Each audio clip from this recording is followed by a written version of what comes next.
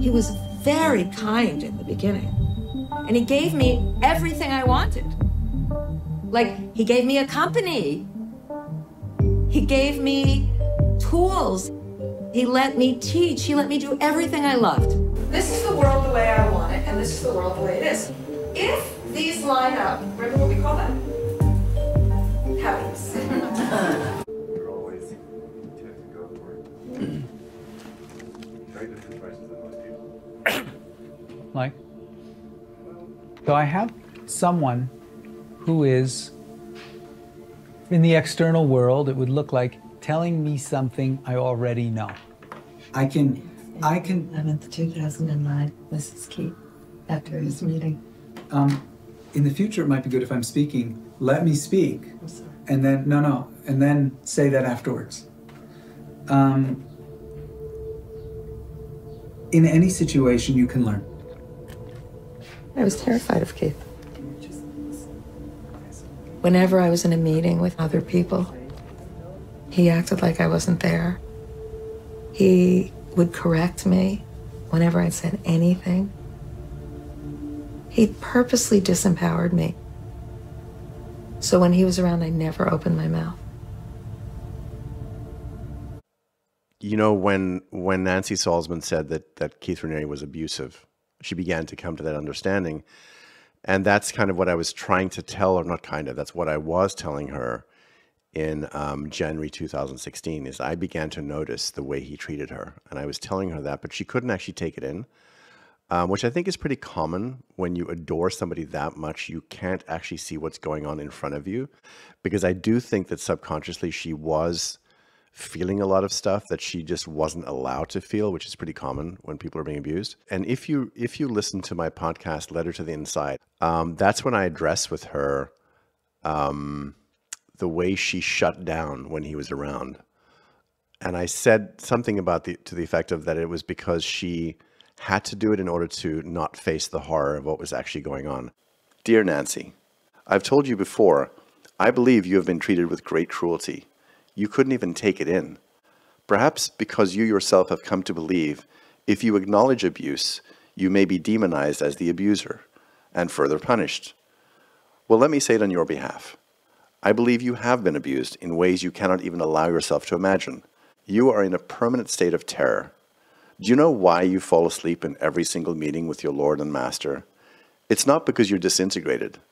I think it's because you're trying to unconsciously check out from the horror. What was the terrible breach/sin you believe you've committed that makes you terrified for your salvation? I just thought you deserved to know who is pulling the strings behind the curtain, not me. I'm one of the few that actually try to help you see the trap you're in. So in the early days, I was totally honest with Keith, so he learned a lot about my depression. I told him about my relationship problems, and Keith instructed me not to get into another relationship until I worked my dependency issues. Then he became very affectionate toward me and made sexual advances.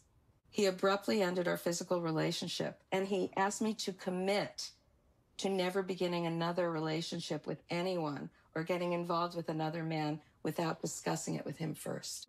He had all of these relationships, but he didn't with me. And it wasn't that I wanted to have a relationship with him, but it always was like, why did he do that to me? And I always felt ashamed of it. But it felt worse when he started having sex with my daughter. Mom doesn't mind you sleeping with me. I don't know that's for true.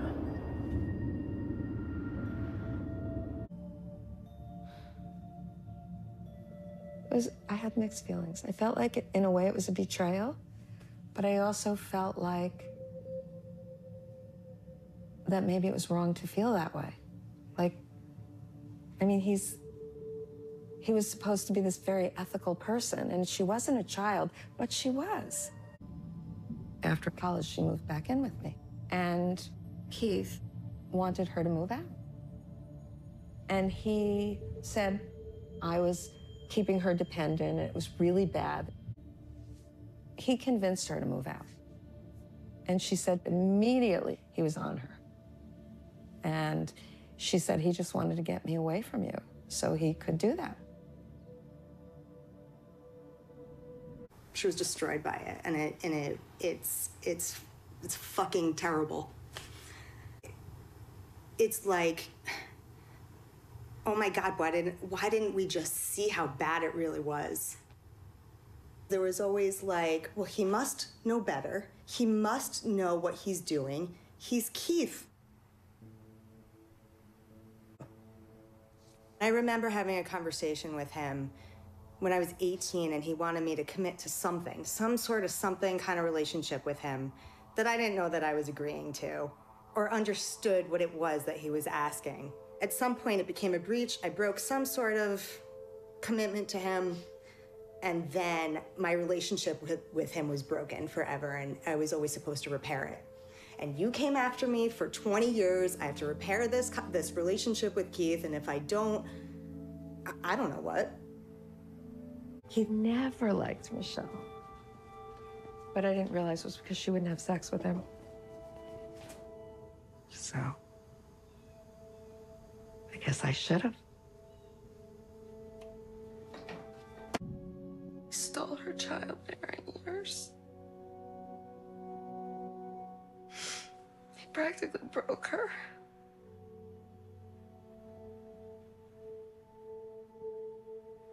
I mean, she went to college, but she was a baby when she met him. She was not worldly. And she was not strong. Unlike me.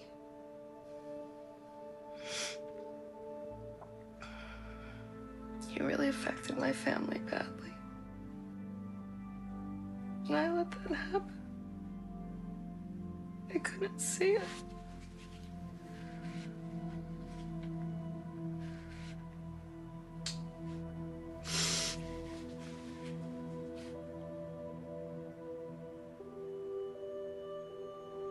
I think it was like an experiment with him. I started thinking that he enjoyed hurting us.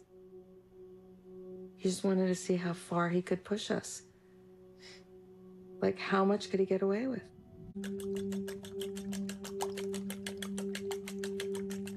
Most mornings he would come over and I would make him breakfast. He came to my house on this particular morning and he said, I need you to do something. And I said, what? And he said, Pam had an accident. Would you change the bed? Pam was wasting away. You know what people look like when they're dying of cancer. It was very clear she was dying. And I said, of course. I mean, I'm a nurse. And I started asking questions. He said, you don't have to go right now. It's okay. And I said, well, if she's in a wet bed, let me go change it. I don't want her to get a bed sore. She can't get out of bed. And he said, she's fine. Make me breakfast. So I made him breakfast. And then as he was eating, I said, why don't I go now? No, he said, you can sit and talk with me. So I thought it wasn't like an urgent thing. I get there, and she had defecated all over herself. And he let her stay in that while he ate breakfast in my house. I felt so upset that he would let her stay that way.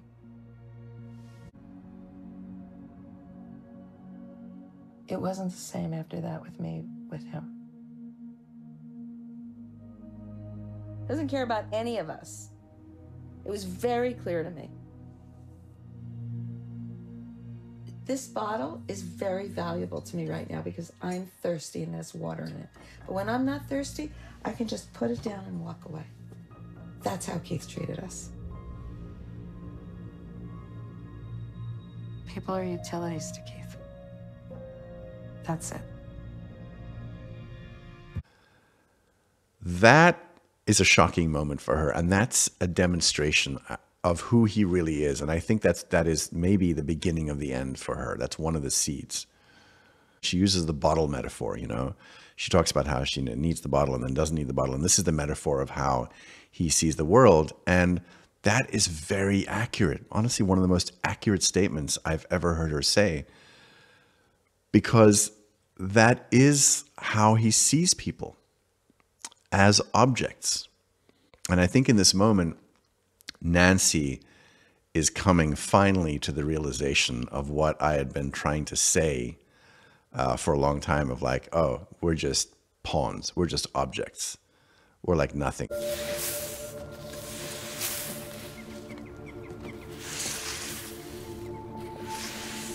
When Keith left the country, I started waking up in the morning feeling peaceful. And I would think to myself, what is wrong with you? You have this wonderful life that he helped you create. Like, what is wrong with you? Had any support at all? No, nothing, no professional support. What's your perception right now of what you went through? Keith was, well, in the beginning he was kind, but he got more and more and more controlling as time went on. But I don't think I ever thought about leaving. I just thought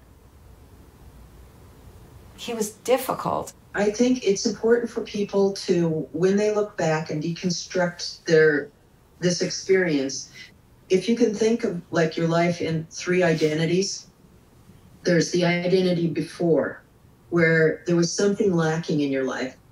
So then identity number 2 is you get almost intoxicated with this feeling like I found this great thing. And you get the whole camaraderie and the community and all of that, and it feels really good.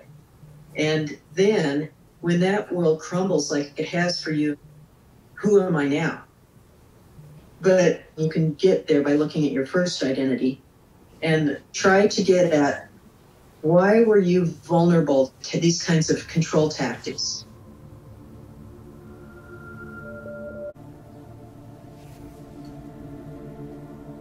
He got me into a, like a reenactment of trying to get approval from my mother. I was always wanting to do things that would make her feel happy with me. And I grew up and I just accommodated everybody because I wanted approval. Keep your Yeah. walkie-talkie. Yeah. And I believed that Keith knew that I always needed approval, and therefore he always withheld approval. And the more he withheld approval, the harder I worked. In a little bit. Oh, you want me in Italy? But not. But just not moving shouldn't forward. point you directly to Okay, I'll do this.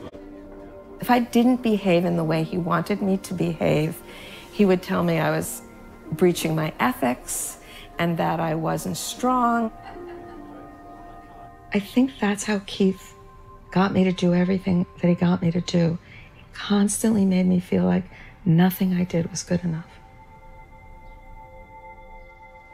He constantly was trying to get Nancy to feel responsible for any mistake she made. This is the piece that I really hope that you can articulate, how psychological manipulation is self-perpetuating.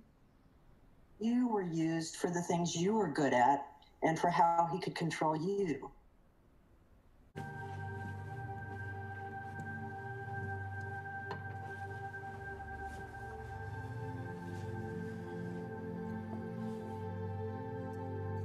It's going to take you some time to heal. Highlight the aha moments, the times when you may feel guilty because you could have stepped in or you promoted things that hurt others.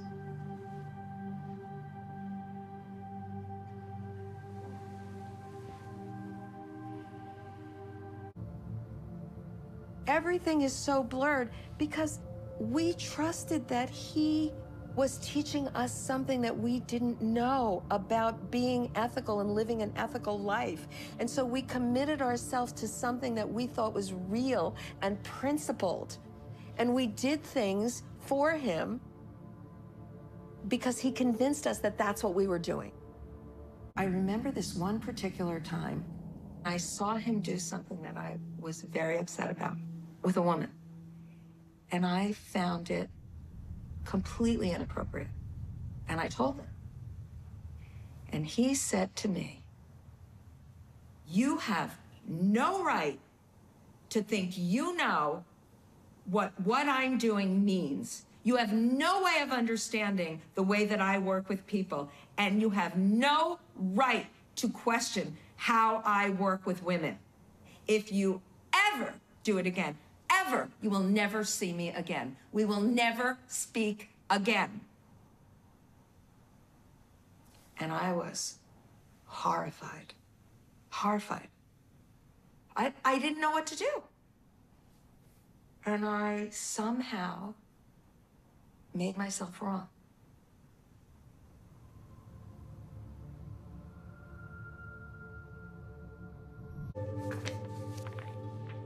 Looking back, I was constantly doing damage control about Keith's sex life.